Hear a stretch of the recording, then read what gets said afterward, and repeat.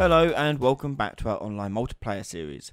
In the previous episode I showed you how to set up a health bar and score on the screen so you can see each player's information. In this one though, we're going to go through and show you how to showcase each client's health bar above their head, so when you deal damage to them you know how much damage you've done to them, so you can see their health bar on your screen as well as they can see yours on theirs. So this will be pretty simple in design. We're just going to go make a new widget blueprint, and I'm going to call mine player unit frame miner. Open this up, and as it's quite simple, we're just going to get rid of the canvas panel, and in its place we're going to put in a size box, and this size box is going to have a width override of 100 units. I'm then going to put in a progress bar inside of that, and you can see what this looks like. If I change it to desired, it's going to look just like that. Very simple. I'm going to rename my progress bar here to player health bar and hit compile and save, and that's all we have to do. You can obviously style it as however you like with the various styling options and colors, but that's totally down to you. I'm going to leave mine as default blue. I'm going to close that and then go to my player character, third person character. Now I'm going to go into the viewport and we're going to add a widget component to this. So type in widget and you want to add this widget component, and we'll call this one player unit frame. And on the right hand side on the details, we're going to change the user interface section. We're going to change the widget class first of all to our player unit frame miner, and we'll tick draw at desired size. And that means it will use the size that we specified inside the widget itself. So as you can see it, you just want to drag it up above the player's head so you can see whereabouts it is. Now at the moment this is being projected in world space. We want to change it to screen space. So go to the right hand side, we see space, and change it to screen. Hit compile and save. Once we've done that, you want to head over to the event graph. Now on the event graph, we're going to create a new begin play event. So right click event begin play. And on begin play, we were going to get this player unit frame and then get the user widget object. And they'll get the widget that's inside of that component. And then from there, we're going to cast to our player unit frame miner. We're going to take this and we're going to store this as our variable, and we'll call it unit frame, and leave it like so.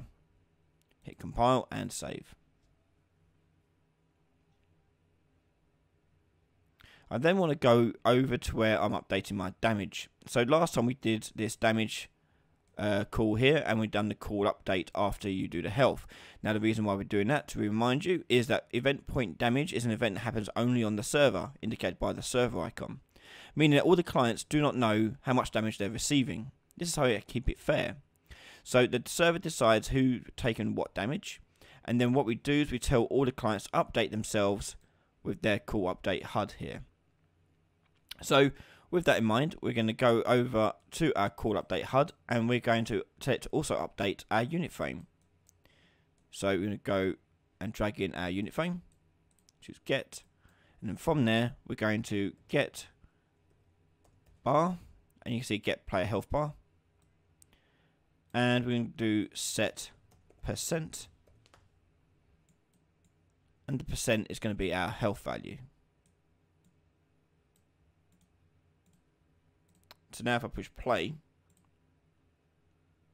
you can see now health bars above each other's heads.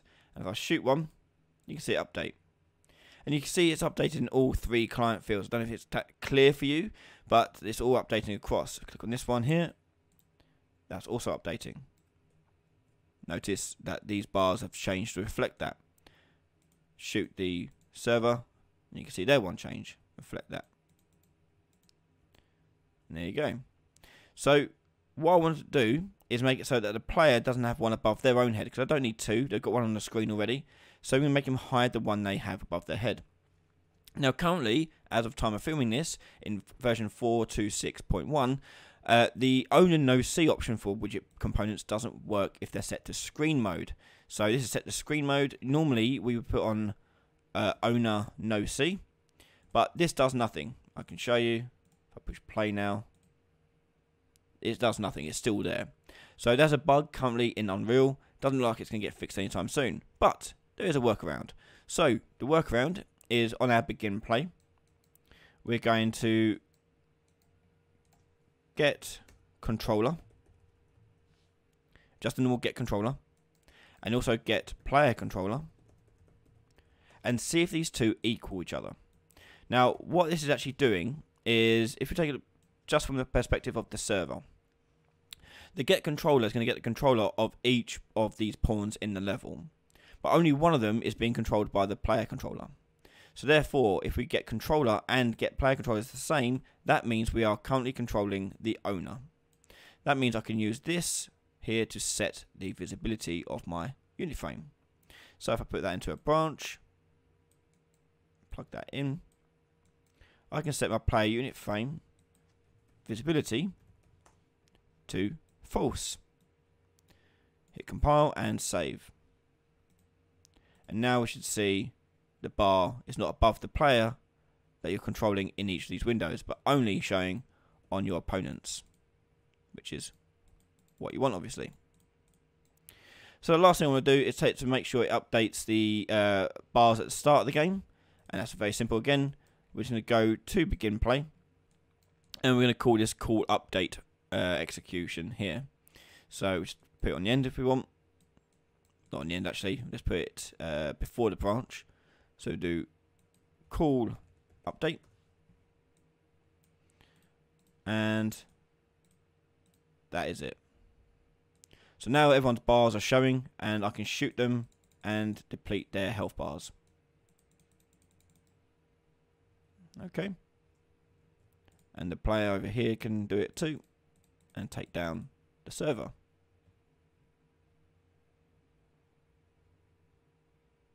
And there you go. Thank you very much for watching this video. In the next video, we're going to go through the process of actually killing other players on your field. So when they run out of health, what did happen next? We want them to die and then respawn inside the same map. So that's what we're going to cover in the next episode in our online multiplayer series. Thank you very much for watching. If you want to watch that next part, plus any other of my videos, head over to patreon.com/RyanAiley to catch them months before anyone else. Thank you to all of my patrons and YouTube members for the continued support. It really is amazing, and I can't thank you enough. Now if you're watching this and you haven't yet subscribed to the channel, hit that subscribe button and don't forget the little notification bell. Just make sure you don't miss out on any of the content being released every day. Thanks for watching, and I'll see you all next time. Bye everyone.